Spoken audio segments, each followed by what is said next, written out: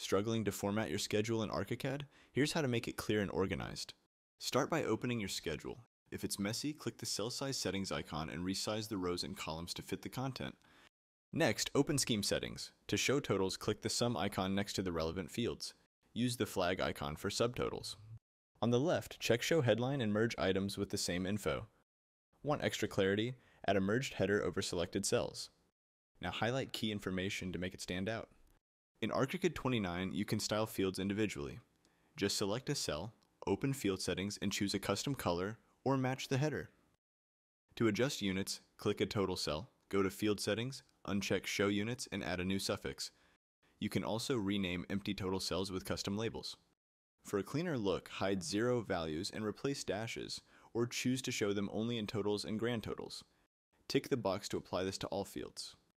With these quick updates, your schedules will be clearer and fully customized. Enroll now in our Archicad 29 upgrade training to learn more about new features.